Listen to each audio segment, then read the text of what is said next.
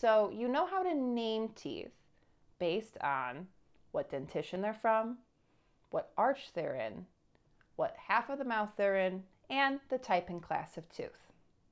And if not, check out my latest video. But do you want to be writing out 5 words every time you're talking about a tooth? Do you think I should write my oral surgery referrals like this? Dearest oral surgeon, please extract the permanent maxillary right third molar, the permanent maxillary left third molar, the permanent mandibular right third molar, the permanent mandibular left third molar, and the root tips of the permanent mandibular right canine, the permanent mandibular left lateral incisor, the permanent mandibular right central incisor, the permanent mandibular left central incisor, the permanent mandibular left lateral incisor, and the permanent mandibular left canine. Thank you kindly, Dr. Clara Boyzak, DMD. No, that's way too long. It takes forever to write, forever to read, and it's really easy to make a mistake, whether you're reading it or writing it. In fact, I had to record that 3 times because I kept messing up just saying those words. There's so many of them. So instead, dentists assign numbers to each tooth. So instead of naming teeth, we almost count teeth. So using the numbering system that I use, I actually write my referrals like this. Please extract 1, 16, 17, 32, as well as the root tips of 22, 23, 24, 25, 26, 27. Thank you, Dr. Clara Boyzak, DMD, smiley face. See? A lot clearer. I didn't have to record that multiple times. The oral surgeon knows exactly what I'm pulling, and it was really quick. In this video, I'm going to show you 3 different numbering systems every first-year dental student should know. And those are the Universal Numbering System, the FDI Numbering System, and the Palmer Notation Numbering System.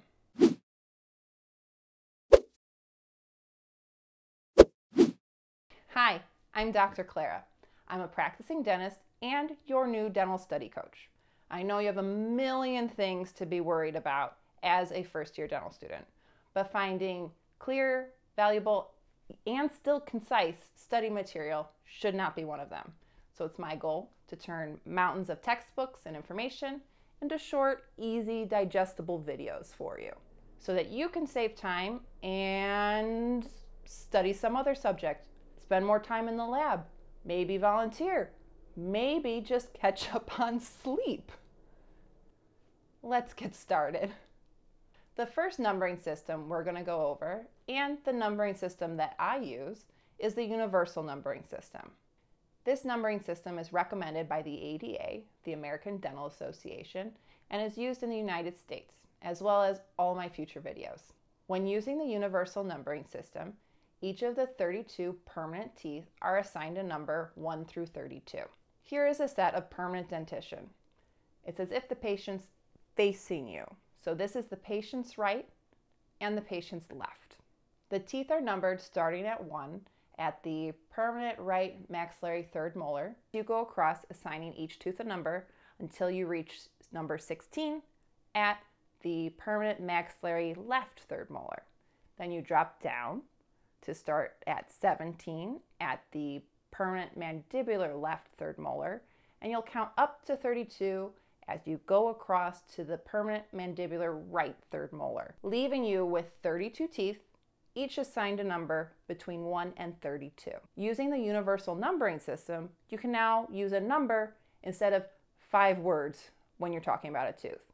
For example, instead of saying the permanent maxillary left lateral incisor, you can say number 10. Or instead of saying the permanent mandibular second premolar, you can say number 29. With the Universal Numbering System, numbering the primary teeth is very similar to how we numbered the permanent teeth.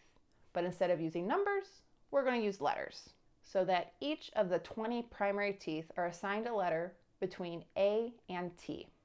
And as some of my very smart 6-year-old patients will tell me, that's not a number. You can't count like that. That is just how we differentiate between permanent teeth and primary teeth using the Universal Numbering System.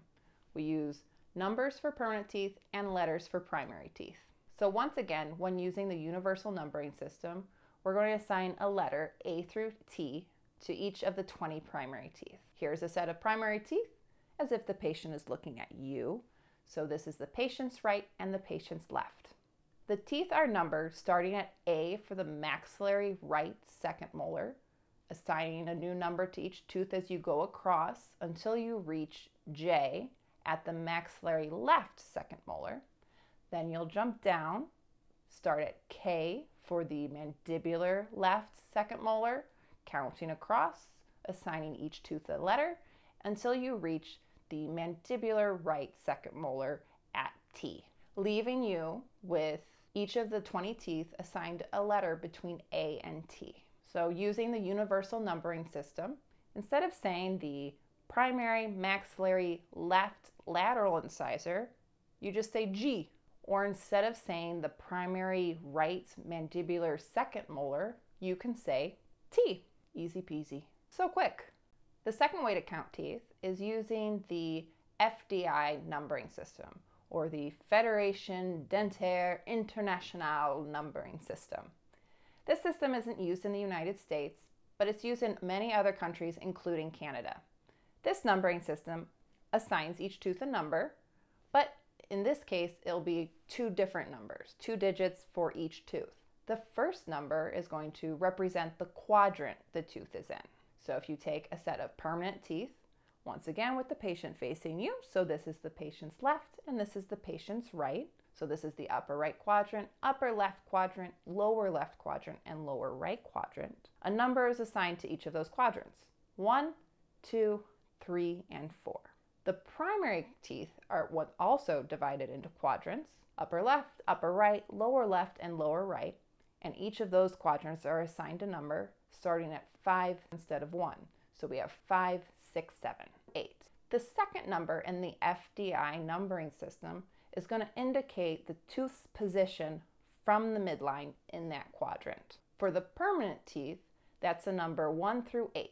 Starting from the midline, the central incisor is assigned the number 1, lateral incisor the number 2, canine the number 3, first premolar the number 4, second premolar the number 5, first molar the number 6, second molar the number 7, and third molar the number 8. For the primary dentition, the teeth in each quadrant are assigned a number 1 through 5.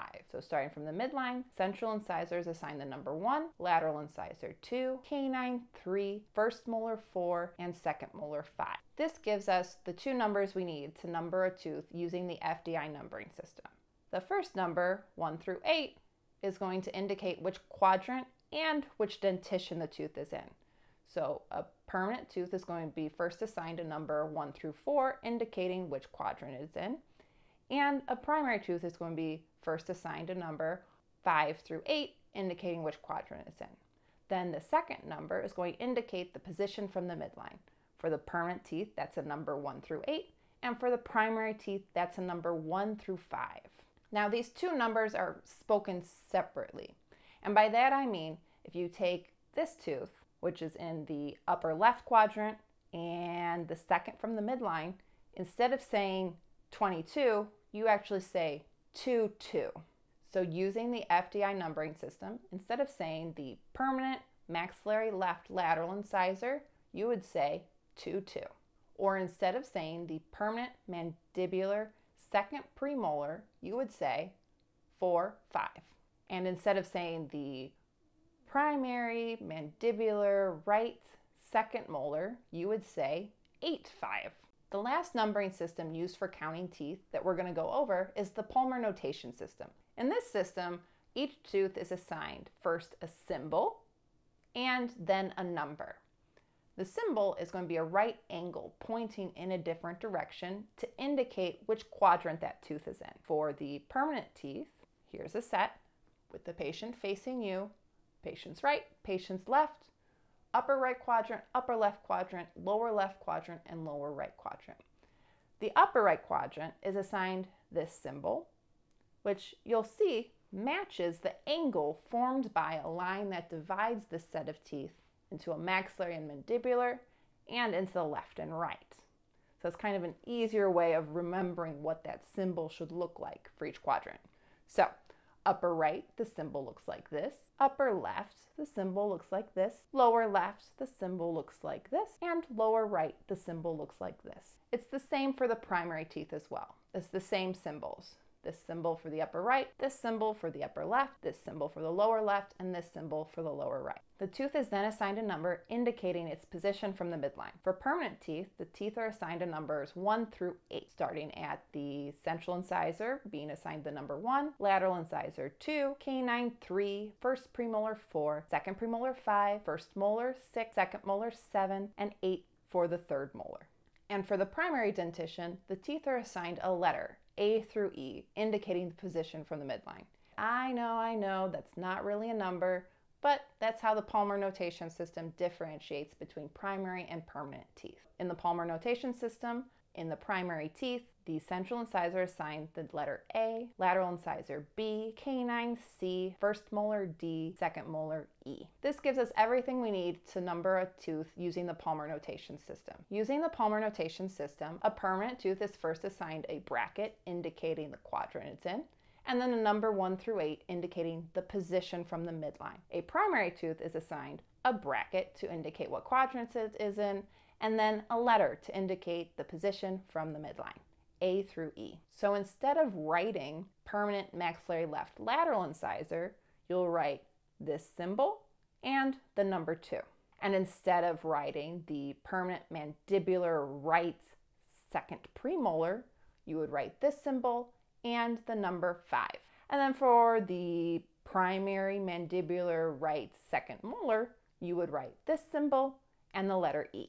So you now know the 3 different numbering systems. The universal numbering system, which assigns a number 1 through 32 for each of the permanent teeth, and a letter A through T for all the primary teeth. The FDI numbering system, which assigns 2 numbers to each tooth. The first to indicate the quadrant, 1 through 8, and then the second to indicate the position from the midline, 1 through 8 for the permanent teeth, and 1 through 5 for the primary teeth. You also now know the Palmer notation system, which will assign a symbol and a number or letter to each of the teeth. For the permanent teeth, that would be a symbol for the quadrant, and then a number 1 through 8 for the position from the midline. And for the primary teeth, it would be a symbol to indicate the quadrant, and then a letter A through E for the position from the midline. If you found this video helpful, it would really help me if you gave it a like. And if you know someone, maybe a fellow dental student, who is also learning how to count teeth and would find this video helpful, please share it with them. Please subscribe and stay tuned for my next video where we zoom in on a tooth and look at the different layers and parts of an individual tooth. Till then, enjoy one of these other videos and happy studying. Bye.